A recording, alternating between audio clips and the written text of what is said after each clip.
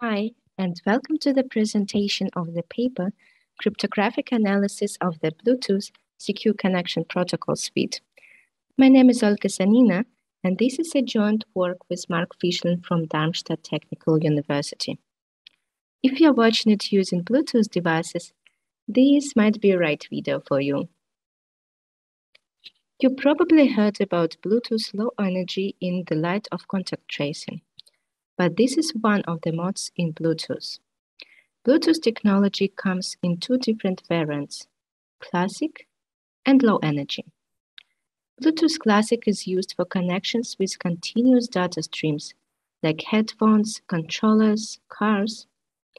In contrast, Bluetooth Low Energy is typically used when power consumption is a concern and data is transferred periodically, for example, in fitness trackers, smart homes, pacemakers. There are also devices that support both variants of Bluetooth, like smartphones. In this presentation, I will focus on Bluetooth Low Energy. To encrypt the data between two devices, they first need to establish a key. In Bluetooth, there is a bunch of protocols for key exchange with different levels of security, and the strongest one is called Secure Connection. Now you might ask me, why do we need yet another analysis? Bluetooth protocol is out there for such a long time. Wasn't it analyzed already?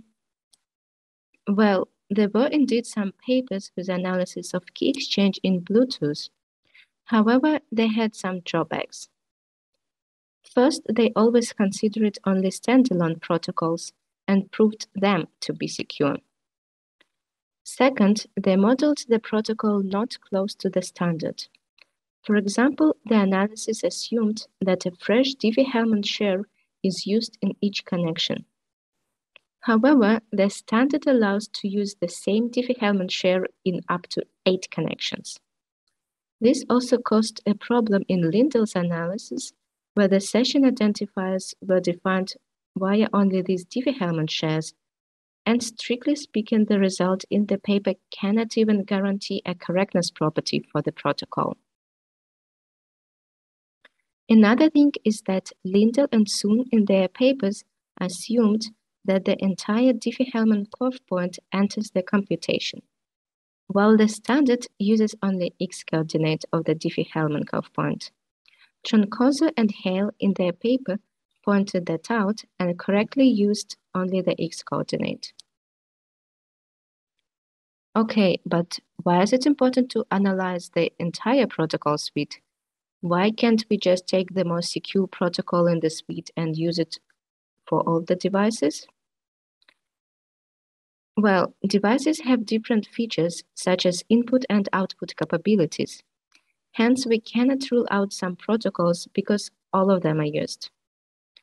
In addition, there is a range of various monster-in-the-middle attacks on protocols, starting from reflection and role confusion attacks, up to downgrade attacks on the encryption key size, and the attacks on the authentication property, where the adversary can't even learn the encryption key. One of such attacks is presented in the paper by Zhang et al. From the Usenix last year. Imagine we have a user who wants to connect their keyboard to the screen. For this, the screen will display some digits which user must type on the keyboard. Looks good, right? But there is a monster-in-the-middle attack going on at the same time. For this, the adversary connects its fake screen to the keyboard of the user. When the user inserts the digits, the adversary learns them. Then the adversary enters these digits on the fake keyboard and successfully connect to the user screen and establish the session key with the user. Now, with all this in mind, we can move to the contribution of the paper. We give the first analysis of the entire secure connection protocol suite. Because of all these monster-in-the-middle attacks, we could not show Bluetooth protocol to be in authenticated key exchange, so we analyzed the suite as trust on the first use key exchange. Then we also investigate a privacy mechanism available in Bluetooth Low Energy. And a small bonus, we also give a precise and exhaustive description of the Bluetooth Key Exchange Protocol suite. First, I will present you the security results. But before jumping to them, I will briefly show the protocol flow.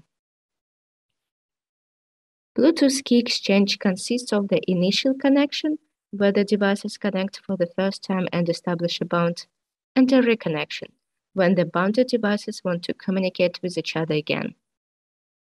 For the initial connection, the devices start with connecting on the physical level, where both send their device addresses for identification. After that, the devices need to connect on the logical level, where they exchange the device-specific information, such as input and output capabilities of the devices.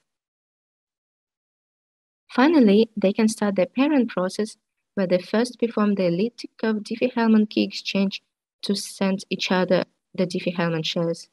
Then they exchange some random nonsense, and then they set a key confirmation to check the derived shared key.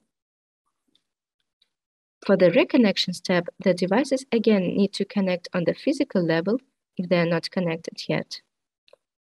Then they can go directly to the session key establishment and derive a session key from the shared secret, which they established during the initial connection. This encryption key will be then used to encrypt the communication between the devices. Now, how does the trust on first use model work in this case?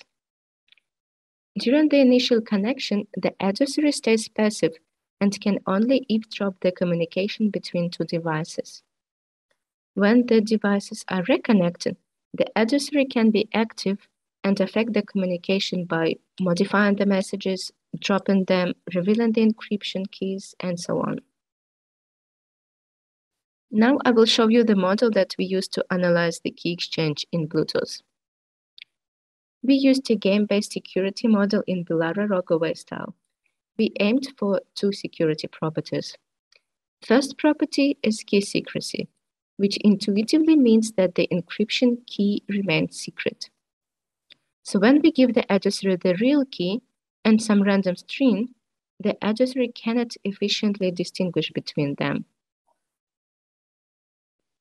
The second property is match security, which consists of the two conditions. First, the sessions that are partnered must derive the same session key. Second, not more than two sessions must be partnered. To capture the adversarial behavior, we give him the access to the oracle. The test oracle is used for key secrecy, and the reveal oracle allows the adversary to learn the session key. Send lets the adversary to send any messages to the arbitrary sessions. Init session and reconnect oracles are used to establish a session with the initial connection or with the reconnection if the devices have been bounded before. Finally, we allow the adversary to choose when the devices change their Diffie-Hellman share with the next PK oracle. Before presenting the results, I will show you the assumptions that we used to achieve these results. First, we used PRF or DH assumption from the paper by Brendel et al. From Crypto 2017. Then we also assumed that IS used for session key derivation is a pseudo-random function. We also assumed trust on first use, so the adversary stays passive during the initial connection and becomes active during the reconnection of two devices. We showed that under these assumptions, the secure connection protocol suite is a secure trust on first use key exchange. You can check the bounds and details of the proof in the paper. Now we can go to another part of the contribution, which is privacy analysis. Prior that, most of the analysis looked into privacy as linkability of the physical characteristics of the devices, such as the strength of the signal. There is a paper by Sun et al. In Census Journal which studied the linkability of the cryptographic transcript in Bluetooth key exchange protocol. They pointed out correctly that the devices can be easily linked if they use the same Diffie-Hellman share in several connections. However, they only focused on secure connection and did not give any analysis of the address randomization mechanism, which is essential for the key exchange and done before the devices enter the secure connection stage.